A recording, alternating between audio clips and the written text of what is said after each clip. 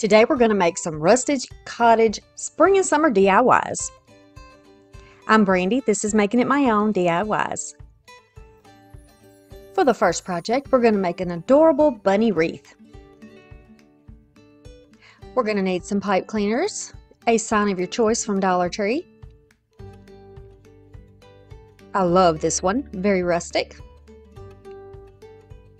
A wire wreath form, and this is the bigger form. And I've got just a bunch of carrots that I got at the thrift store, but you can use the carrots that you buy at Dollar Tree. It's totally fine, whatever you have. I have some burlap ribbon, and then I have another variety of burlap and linen ribbons, some mesh ribbon, and then just to give you an idea of other types of patterns that you could use with your wreath. We're going to start off by laying out the frame here, and I'm showing you with this green. We're going to add, you'll see me doing this on the crossbars here. We're going to do a green one on the inside loop and a green one on the outside loop of each one of these.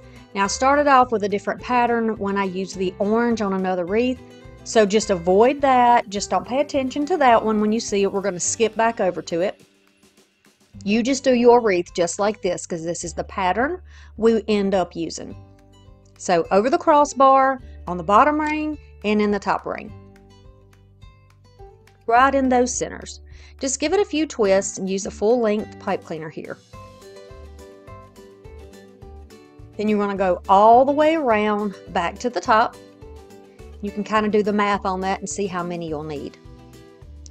Alright, so we're going to grab that roll. Kind of pleat it, pinch it, make sure that the edges are kind of on the outside. It's not wired, so it's just kind of got a seam on it there, makes it nice and neat. And like I said, we're going to just pretend like this is on the outside. Okay, we're pretending like this is on the outside. And then we're going to go down 10 inches, make a little poof, and then we will use the tie and put that down. So what you're going to be doing is, since you'll have two on each rung, remember how we did that, you're going to go from inside, outside, inside, outside. So if we started off on the inside, the next would be the outside, the next poof would go to the inside, the next poof would go to the outside. You see what I'm saying here? That's how we're going to be doing this all the way around. So we were on the outside, now we're back on the inside. We're going to make a 10-inch poof and we're going to go back to the outside. And when we put the next layer on, we'll do just the opposite. So this ribbon will be kind of crisscrossed over on itself. If you don't have this, it's fine to use whatever type of wide ribbon that you have. Maybe you could use that. Never tried to just use a big wide ribbon that didn't have a lot of body like the burlap does. But you could try it, certainly, and you can use any type of deco mesh if you wanted to use deco mesh instead. I'm not the biggest fan of deco mesh. I don't mind using it occasionally, but I prefer the burlap just because I prefer, you know, a rustic or a country type cottagey look. So now we went all the way back to where we started. And we're going to go to the inside. Just going to go back and forth now. So we're on the inside. We're going to give that a few tight twists. And then we'll measure 10 inches and we'll go to the outside. And this is the process that you want to use all the way around, till you get back to the beginning. Y'all, it's supposed to storm today. Today is actually the 16th, and we're supposed to have some terrible weather in about 15 minutes. So hopefully I can get this video finished for you guys and run down to get some good and fast high-speed internet at the library, and then be back home in the safety of my house where I have a storm basement should I need it. Okay, so we went all the way back around and trimmed it off. Now we're going to make some ribbon stacks, because you know this is just my preferred method for these wreaths. And since I've done them several times, I figured this would be an easy wreath for you to follow. You've seen me do these before. I'm going to use a striped on the bottom, a solid one, and then that little mesh. And I actually used the white mesh rather than the green. I just like the combination of this a little bit better. Trying to keep it, you know, keep it as neutral as possible, but still giving it that pop of spring and Easter color. So now for this wreath, when we put down these ribbon stacks, you're going to put it right in the center and take the two ends on the outside and the two ends on the inside. Just bring all those pipe cleaners to the middle, and you're going to cross 2 over 2. Very easy, and you'll see me do it again. I'm going to put it right in the middle. Then I'm going to take the 2 from the left and the 2 from the right and twist them together. Just going to pull them down tight so they kind of squish down in there. And there you go. Easy enough, right? This is easy. Y'all can do this. Y'all can definitely do this. And wouldn't this be cute for if you did it for like St. Patrick's Day, and you did, instead of using orange, you just used maybe some gold and some green and some white. Heck, I think in the Irish flag, green, white, and orange. So actually maybe this wreath base could be used if you wanted to put your St. Patrick's Day goodies on it. Let me know in the comments if you know if that is the colors in that the Irish flag, because I think it is. It may be yellow and green. It may be yellow and green, I'm not sure. But I'm just going to speed this up and show you. Now I think I cut these at 10 inches and then I dovetailed all of them. And the only ribbon that has wire in it on these stacks is that green ribbon. And I got that 90% off after fall at Hobby Lobby. So, yeah, I was very happy to find that ribbon. Okay, I'm going to continue all the way around. I hope y'all are staying safe. And I hope that you up north, that you guys are not freezing in the cold weather. I've heard so much about snow and people being cold, and I know that some places are getting cold weather they're not even used to having. So that's just, oh, I can't imagine. I'm glad I have a fireplace, but I don't have to use it very many days where we live. You know, down in South Alabama, you don't really need fireplace necessarily, but I think they're beautiful and I love to hear the sounds and watch the fire. I'm an Aries, so I love the fire. All right, so now when you get all the way back around, go ahead and fluff that all out. You can pull your burlap underneath and then fluff your little ribbons, and you can kind of manipulate them and get them around there. See how pretty that cream and burlap colored linen ribbon is underneath? I love that. I've done it used it on a few projects, and it really just is so neutral. It goes with anything. Very farmhouse pop to it. So this is what the base is going to look like. And we're going to take a bunch of carrots. I'm going to tie those together. I'm just taking 3, and I've kind of staggered them in the layers so that they look, you know, they look nice, and they're going to have the lowest profile as possible instead of all sticking up when I glue them down. So the one underneath is a little bit lower down, and the 2 on top are kind of layered on top a little bit. We'll tie this little bunch of carrots like we've been to the farmer's market. Go back in there and cut off these pipe cleaners. Anything you have left, cut it off. Don't cut all the way into where you twisted it or it will fall apart. So just leave a little nub there and just push it down. And if you would like to, you can take those pipe cleaners and push them down into the wreath base if you would like to. Whichever way is easiest for you is fine. And some people don't have clippers, and so that's fine too. By the way, a lot of people ask about these wire cutters. I don't have the exact same ones in my Amazon store, but I have something similar if you want to check them out. So we took the hanger and the tags off the sign. We got it flipped over. And now we're going to put in the pipe cleaner so that they will kind of reach through the wreath so that we can secure it down. So I'm going to use some glue here and then a little scrap of paper over the top. Give that a chance to cool down and dry. I'm just going to use a clamp to hold it for me so I don't have to sit there with my hand on it. Anything we can do to save time is wonderful. Clamps help me so much. Okay, now we got the other one. Clamp it. Once it's all cooled off, pop your clamps off. Bend your wires like this. And then when you flip them over, you can just kind of feed those little pipe cleaners right through the wreath base and then right onto the wire, because you don't want to attach it where it's just stuck down to a piece of ribbon. You really want it on that wire frame so that it doesn't go anywhere. It won't shift and won't go anywhere. And since we didn't hot glue this sign down, you can move the sign off, use it for something else, and you can just use the wreath base. Why am I having a trouble saying that today? Wreath base. Okay. You can use that by itself without the sign. And I love that idea. You can just swap things around. I love it. And there's my beautiful little cotton patch little sign in the middle of there, and I think it looks perfect. So now we got to add our carrots up there, right? And I love that there are carrots in the picture, and now we're putting carrots on the outside of this wreath, and I think it looks darling and cottagey. I just love this.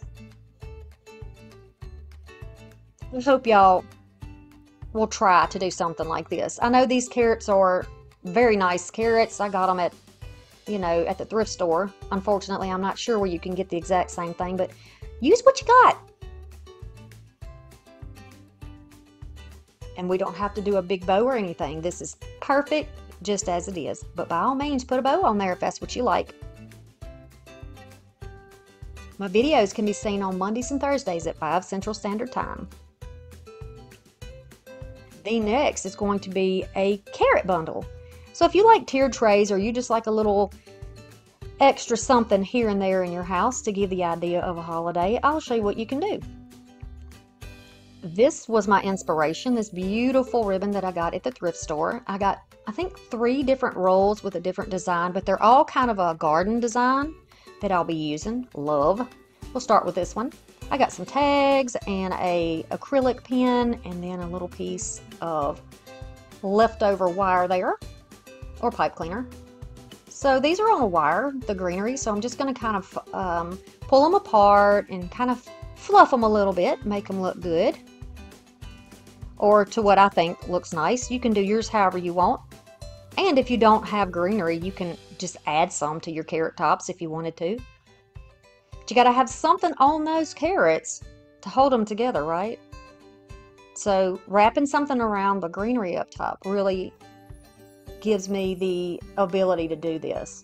You can always take your little carrots, if you don't have greenery, and just glue the carrots together and have a little stack of your own. So you know when you go to the farmer's markets, you see maybe some bags of onions, maybe bags of potatoes, lots of things are singular, and you just kind of pick what you want and put it in a bag. In my mind, the carrots would be in bunches, because whoever buys just one carrot, right? So they would be in bunches, and I thought, you know what? We're going to make a bunch. This is going to work. I'm cutting off a length of this beautiful ribbon, no wire, and it's sort of a papery, fabricy. It's the stuff that they were made out of a good while back. I don't know how to explain it, but it's sturdy. It'll stay where you put it. If you make the bow small enough, it won't get floppy at all. And I've worked with this kind of ribbon before, and I like it. I don't mind at all. No wire to have to cut through, and it still holds the shape of the bow, and I love that. Rather than using jute, I just decided to use some of this thin black ribbon that I had and use it to tie in the middle of the bow. Kind of makes it disappear, and it blends in nicely. I wish that Dollar Tree had something like this that you guys could get. And I'm trying to think, maybe something in a black and white check or gingham. I think there's orange and white gingham rolls there too, but it's a thinner ribbon. I think that would be cute too. So I'm just going to take that little tag there and I'm going to write 25 cents. When I started off, I wrote it small and I did not like the fact that it was so tiny. So I'm just going to flip it over. Thank goodness for 2 sides, right? And make it bigger. Now that's going to suit what we got. I'm just making a hole here with a little awl that I have, but you do not have to use that. If you've got a hole punch, just go ahead and use that. But some people don't have those, so this works for me. And push that through that hole so that we can tie it down to the ribbon, because we didn't trim it off the back, so we have the ability to tie it on there. And then using that same black thin ribbon, we're going to flip it over and tie it right over where we put our pipe cleaner. And then we can trim that off.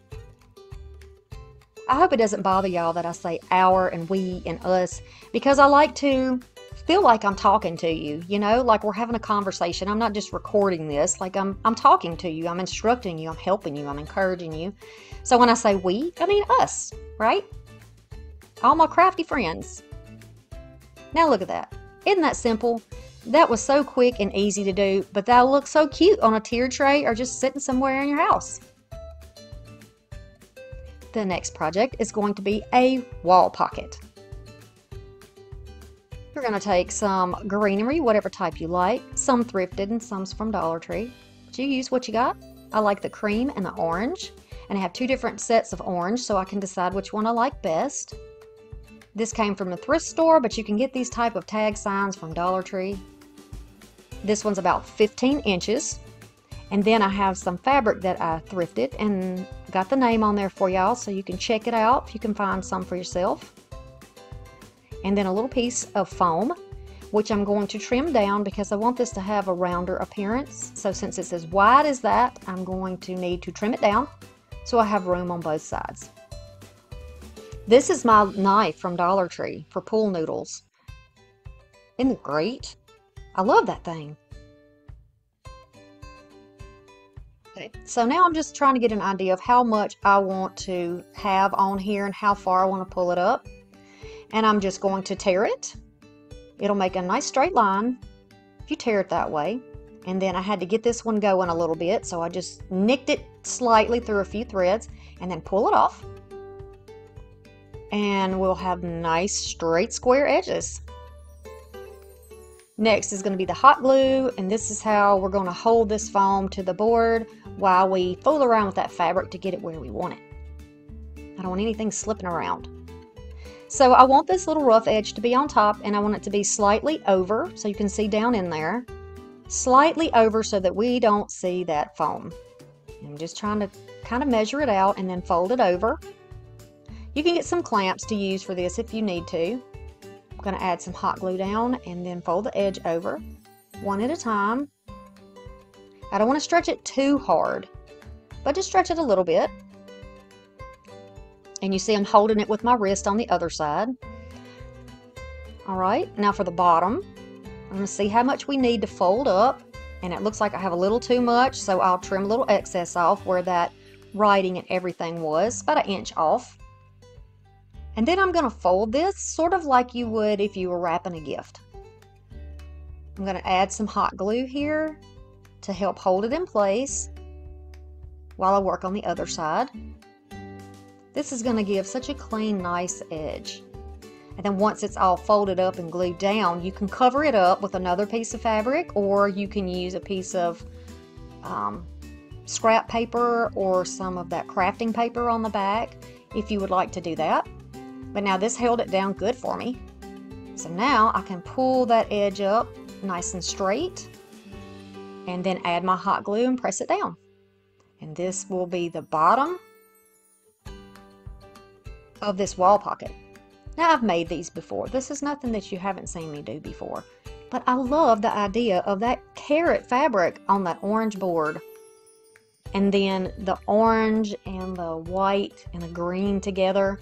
I think this with the wreath and the little bundle of carrots just makes such a cute little trio to use in your house. Not everybody goes all out and decks out their entire house for a holiday, but if you just want a little bit here and there, these 3 pieces can be used maybe in your kitchen and front room, you know? And that would be it. That's all you would have to do. Not everybody has a big house either, right? Some of us have apartments, some of us live with other people, and we don't really have the space to monopolize with all of the stuff that we make. And this way, they're fairly small.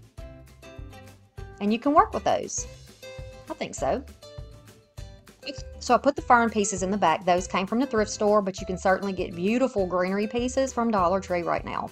So go ahead and grab whatever you like. If you like ferns or whatever, go ahead and use that. You could even have some ivy trailing over the edge if you wanted to.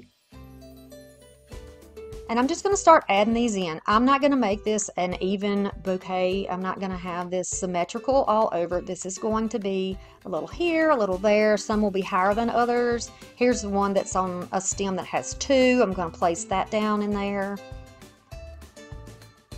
Get it in the right spot so that its face isn't all squished. And that's why we fluff too. Once you get your pieces where you want them, fluff them out. See how you like it. And then you can move stuff around if you need to. Add a little bit more here and there. And I chose the orange that's a little bit softer of a color. It's more of a peachy orange or a lighter color orange. And the other one had some green and orange in it, but it's pretty vibrant. And I'm going to save that one for another project, I think. But you see how cute and how easy is this? So easy. Let's add one more right up here on the side. Now, if you like this, you can leave it exactly like this, but I'm going to give you two options on how to sort of top it off. Two options. All right, so I've torn a strip of that same fabric. If you want to use this fabric as a hanger, you can go through the hole in your sign, whatever you get that you're using. Most of them do have a little hole in the top or a shape cut out, and you can use it in there. It doesn't matter. This would probably be pretty on the new, I think it's a little end cap that I've seen in my store that's got farmhouse stuff on it. And it's got some rustic looking white ship-like paneling sort of. And that would be really cute too for the background. If you don't want to use that hanger like that, you can just make a bow to go on the top. That's another option. And that's the one that I chose. So I'm just going to make this really simple bow like we did with the other one. Really easy. Now this is cotton fabric, so it's floppy. It's not going to hold a big old bow, so I'm just going to put a little something in there. And the fact that it's cotton and it's got a rough edge and it's just kind of floppy just gives me some shabby chic feels, and I like that. I think that it's cute with those beautiful little flowers on there. I don't know, it's just a feeling. You know, sometimes you're doing a project and you put something down and you're like, something doesn't feel right about this. It's just not quite how I want it. So then you take it off and you try something else and you're like, yep, that's what I was thinking. That's what I was going for. I think we all do that. You just don't see my entire process because it would take forever and you wouldn't get a 30-minute video. You would be watching me for hours probably. Nobody wants to hear me ramble on for hours.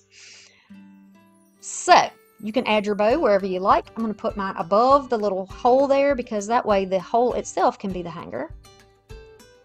And I'll just hot glue this in the center. And then the ends could be torn, or you could shag them up by pulling some threads out. You could cut them at a slant. You could do a dovetail. But I'm just going to leave them plain. Just like that. A little rough on the edges. I'm just going to leave it. And it looks good enough for me. And I think it's cute. It's not even even. You see how the edges are not even? I still like it. But there's one more thing we can do here. So I've got this little carrot. I'm going to add carrot right to the top. Now that just brought it all together. And the carrot came from the thrift store, by the way. Our carrot needs some greenery. I tried using some of the waxed greenery that came off the carrots, the bigger carrots that I used, and it just was not sticking well with the hot glue. I couldn't get it to work for me, so I'm just going to cut down another leaf. So you can do this if you're going to make carrot tops for your little Dollar Tree carrots. And I'm just going to kind of cut notches in it so that it looks like the loose top of a carrot, the little fluffy top of a carrot. And it's dark green, and it matches what's already in the piece. And I'm going to glue it down right to the stem that was poking out of that carrot. And that completes that little bow. I think that's cute.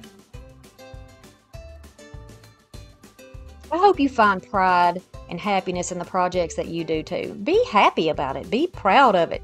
Show it off. It's your hard work and creativity brought to light. If you've enjoyed parts of this video, I would love a thumbs up, and I hope that you have learned something while you have been here, for sure. Look at these three together. I think that is adorable. I want you to do these projects. If you do any of these, please feel free to email me. You can find my email, my Amazon store, my P.O. box. Everything's in the description box for you. You can do it. I know you can do it. I've seen pictures where people have made projects based on inspiration that they found on this channel. And I know that you can do it too. Not everything you see is going to inspire you from my channel, but if you do see something you like, I hope that you'll subscribe and stick around, because this channel is all about budget-friendly and unique DIYs for your home.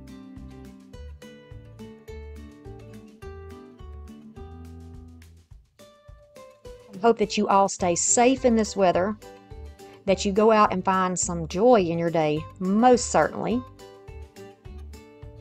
Stay crafty. Call up somebody you love and tell them today that you love them. And thank you so much for stopping by. And I'll see you again soon. Bye.